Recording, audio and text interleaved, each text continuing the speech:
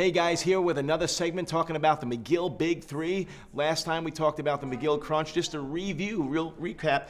When we do the McGill Crunch, we want to make sure hands underneath, the small, the back. One of the things I didn't say last time, I want to make an important point, that the abs, you got to imagine someone punching you in the gut here. You want to create great stiffness, and you want to contract against that stiffness.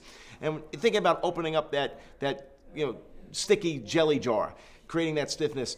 When you do that, you're going to bring the shoulders up off the ground as if you're on a scale. The shoulders are on the scale, working at the thoracic spine and going down. So you don't want to think about sucking the abs in. You want to create, again, stiffness as if you're getting punched in the gut. We're going to move now to number 2, the side plank, which is another big part of the McGill 3. There's a little bit of a progression in the side plank.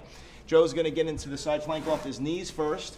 And when he comes up, Joe's going to we're going to hip hinge into the side plank. So that's really important. A lot of people will get into the side plank and just go down and up, down and up. Joe, show another rep there. Come back and sit back into it. See how he's sitting back, and then he's going to come up and hip hinge into the plank. He's going to keep a nice stable core. This is working the QL, quadratus laborum, which McGill is big on. It's working obviously the obliques. It's working all the musculature around the spine, especially the lateral sides. When Joe is in this position, he's going to hold for 8 seconds, and he's going to come down every 8 seconds because we talk about giving the muscle groups a chance to breathe, letting them get some oxygen. So the side plank, important exercise. Joe, you want to add anything to this first progression? You just talk about the lat contraction, because you have the arm on the ground, you're supporting your body weight with your arm. You're also getting a lot of latissimus dorsi activation, and that contracts down to the pelvis, so it's going to give you even more core stiffness. Awesome.